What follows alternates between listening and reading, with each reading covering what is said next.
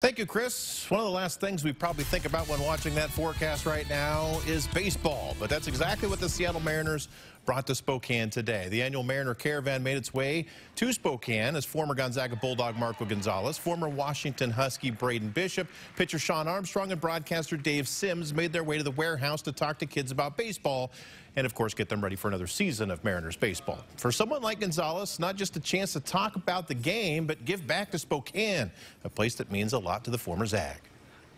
Oh, it's an amazing thing. This is my second year doing this, and just to be involved in the Eastern Washington Caravan, where we got to stop in Wenatchee, now Spokane, places that are just close to my heart.